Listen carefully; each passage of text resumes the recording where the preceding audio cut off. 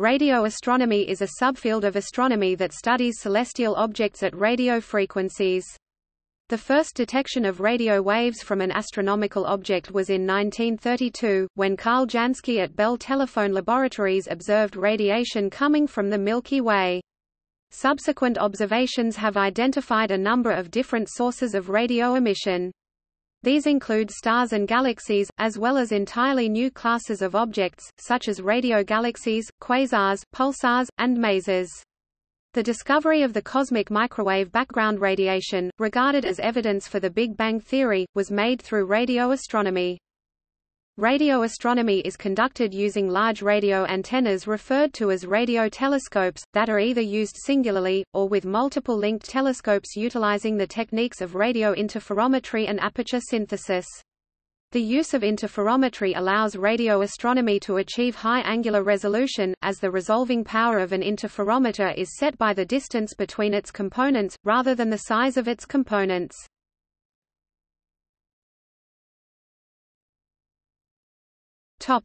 History. Before Jansky observed the Milky Way in the 1930s, physicists speculated that radio waves could be observed from astronomical sources. In the 1860s, James Clerk Maxwell's equations had shown that electromagnetic radiation is associated with electricity and magnetism, and could exist at any wavelength. Several attempts were made to detect radio emission from the Sun, including an experiment by German astrophysicists Johannes Wilsing and Julius Scheiner in 1896 and a centimeter wave radiation apparatus set up by Oliver Lodge between 1897 to 1900. These attempts were unable to detect any emission due to technical limitations of the instruments. The discovery of the radio-reflecting ionosphere in 1902, led physicists to conclude that the layer would bounce any astronomical radio transmission back into space, making them undetectable. Carl Jansky made the discovery of the first astronomical radio source serendipitously in the early 1930s. As an engineer with Bell Telephone Laboratories, he was investigating static that interfered with short-wave transatlantic voice transmissions. Using a large directional antenna, Jansky noticed that his analog pen and paper recording system kept recording a repeating signal of unknown origin. Since the signal peaked about every 24 hours, Jansky originally suspected the source of the interference was the Sun crossing the view of his directional antenna. Continued analysis showed that the source was not following the 24-hour daily cycle of the Sun exactly, but instead repeating on a cycle of 23 hours and 56 minutes. Jansky discussed the puzzling phenomena with his friend, astrophysicist and teacher Albert Melvin Skellert, who pointed out that the time between the signal peaks was the exact length of a sidereal day, the time it took for fixed astronomical objects, such as a star, to pass in front of the antenna every time the Earth rotated. By comparing his observations with optical astronomical maps, Jansky eventually concluded that the radiation source peaked when his antenna was aimed at the densest part of the Milky Way in the constellation of Sagittarius. He concluded that since the Sun and therefore other stars were not large emitters of radio noise, the strange radio interference may be generated by interstellar gas and dust in the galaxy. Jansky's peak radio source, one of the brightest in the sky, was designated Sagittarius A in the 1950s and, instead of being galactic gas and dust, was later hypothesized to be emitted by electrons in a strong magnetic field. Current thinking is that these are ions in orbit around a massive black hole at the center of the galaxy at a point now designated as Sagittarius A*. The asterisk indicates that the particles at Sagittarius A are ionized. Jansky announced his discovery in 1933. He wanted to investigate the radio waves from the Milky Way in further detail, but Bell Labs reassigned him to another project, so he did no further work in the field of astronomy. His pioneering efforts in the field of radioastronomy have been recognized by the naming of the fundamental unit of flux density, the Jansky (JY), after him. Grote-Reber was inspired by Jansky's work, and built a parabolic radio telescope 9 meters in diameter in his backyard in 1937. He began by repeating Jansky's observations, and then conducted the first sky survey in the radio frequencies. On February 27, 1942, James Stanley Hay, a British Army research officer, made the first detection of radio waves emitted by the Sun. Later that year George Clark Southworth, at Bell Labs like Jansky, also detected radio waves from the Sun. Both researchers were bound by wartime security surrounding radar, so Reber, who was not, published his 1944 findings first. Several other people independently discovered solar radio waves, including E. Schott in Denmark and Elizabeth Alexander working on Norfolk Island. At Cambridge University, where ionospheric research had taken place during World War II, J.A. Ratcliffe, along with other members of the telecommunications research establishment that had carried out wartime research into radar, created a radiophysics group at the university where radio wave emissions from the Sun were observed and studied. This early research soon branched out into the observation of other celestial radio sources, and interferometry techniques were pioneered to isolate the angular source of the detected emissions. Martin Ryle and Anthony Hewish at the Cavendish Astrophysics Group developed the technique of Earth rotation aperture synthesis. The Radioastronomy Group in Cambridge went on to found the Mullard Radio Astronomy Observatory near Cambridge in the 1950s. During the late 1960s and early 1970s, as computers such as the Titan became capable of handling the computationally intensive Fourier transform inversions required, they used aperture synthesis to create a 1 mile and later a 5 km effective aperture using the 1 mile and Ryle telescopes, respectively. They used the Cambridge interferometer to map the radio sky, producing the famous 2C and 3C surveys of radio sources.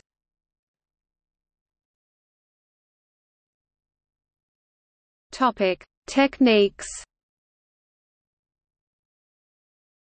Radio astronomers use different techniques to observe objects in the radio spectrum. Instruments may simply be pointed at an energetic radio source to analyze its emission.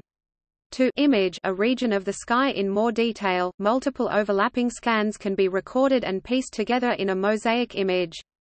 The type of instrument used depends on the strength of the signal and the amount of detail needed. Observations from the Earth's surface are limited to wavelengths that can pass through the atmosphere. At low frequencies, or long wavelengths, transmission is limited by the ionosphere, which reflects waves with frequencies less than its characteristic plasma frequency. Water vapor interferes with radio astronomy at higher frequencies, which has led to building radio observatories that conduct observations at millimeter wavelengths at very high and dry sites, in order to minimize the water vapor content in the line of sight. Finally, transmitting devices on Earth may cause radio frequency interference. Because of this, many radio observatories are built at remote places.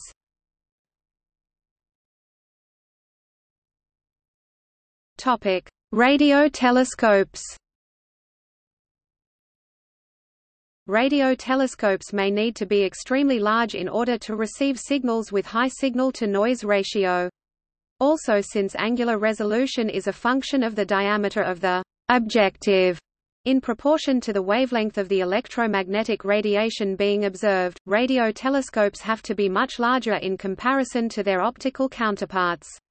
For example, a 1-meter diameter optical telescope is 2 million times bigger than the wavelength of light observed, giving it a resolution of roughly 0.3 arc-seconds, whereas a radio telescope dish many times that size may, depending on the wavelength observed, only be able to resolve an object the size of the full moon, 30 minutes of arc.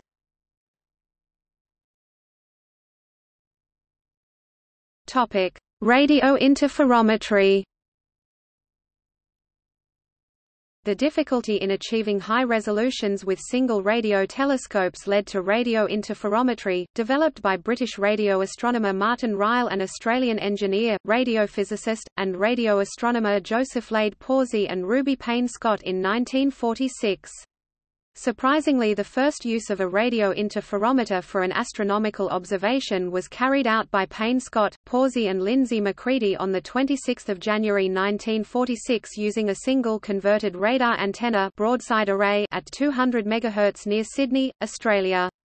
This group used the principle of a sea-cliff interferometer in which the antenna, formerly a World War II radar, observed the Sun at sunrise with interference arising from the direct radiation from the Sun and the reflected radiation from the sea. With this baseline of almost 200 meters, the authors determined that the solar radiation during the burst phase was much smaller than the solar disk and arose from a region associated with a large sunspot group. The Australia group laid out the principles of aperture synthesis in a groundbreaking paper published in 1947. The use of a sea-cliff interferometer had been demonstrated by numerous groups in Australia, Iran and the UK during World War II, who had observed interference fringes, the direct radar return radiation and the reflected signal from the sea from incoming aircraft. The Cambridge group of Ryle and von Berg observed the Sun at 175 MHz for the first time in mid-July 1946 with a Michelson interferometer consisting of two radio antennas with spacings of some tens of meters up to 240 meters. They showed that the radio radiation was smaller than 10 arc-minutes in size and also detected circular polarization in the Type I bursts. Two other groups had also detected circular polarization at about the same time, David Martin in Australia and Edward Appleton with James Stanley Hay in the UK. Modern radio interferometers consist of widely separated radio telescopes observing the same object that are connected together using coaxial cable, waveguide, optical fiber, or other type of transmission line. This not only increases the total signal collected, it can also be used in a process called aperture synthesis to vastly increase resolution. This technique works by superposing, interfering, the signal waves from the different telescopes on the principle that waves that coincide with the same phase will add to each other while two waves that have opposite phases will cancel each other out. This creates a combined telescope that is the size of the antennas furthest apart in the array. In order to produce a high-quality image, a large number of different separations between different telescopes are required. The projected separation between any two telescopes as seen from the radio source is called a baselane. As many different baselines as possible are required in order to get a good quality image. For example, the Very Large Array has 27 telescopes giving 351 independent baselines at once.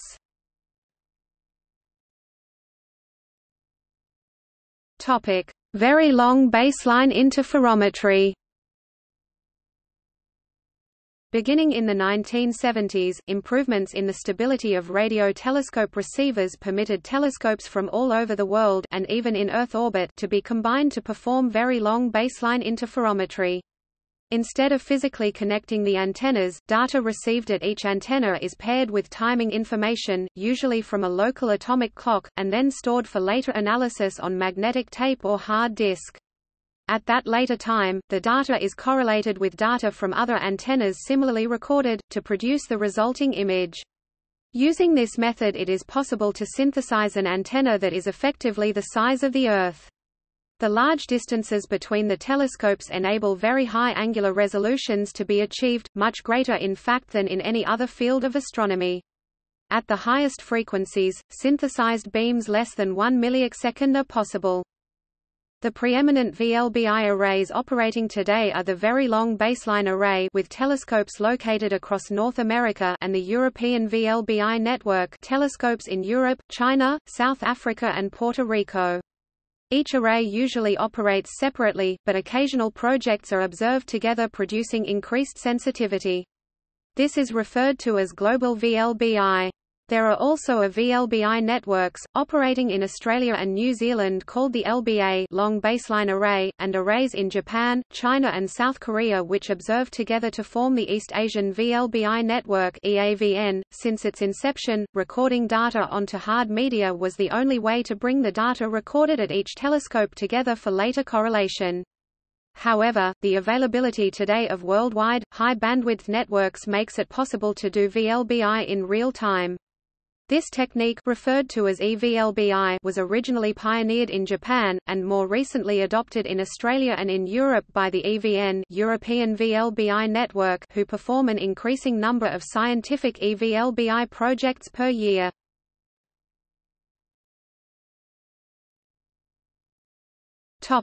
Astronomical sources.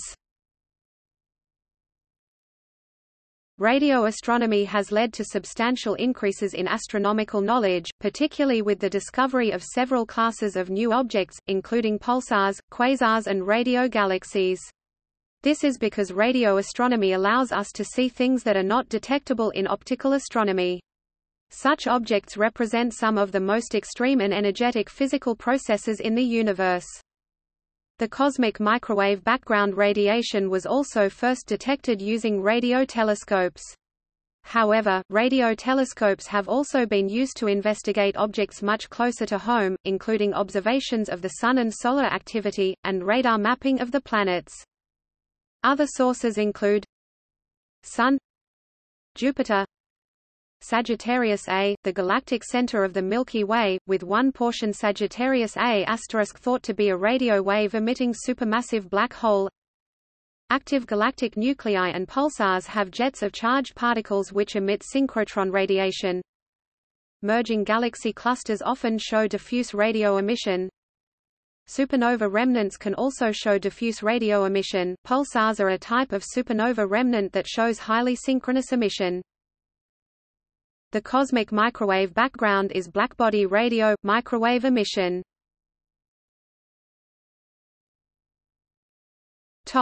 See also: Atacama Large Millimeter Array, Channel 37, Gamma ray astronomy, infrared astronomy, radar astronomy, X-ray astronomy, WAVES Juno radio instrument on the Juno-Jupiter orbiter, Radio Galaxy Zoo.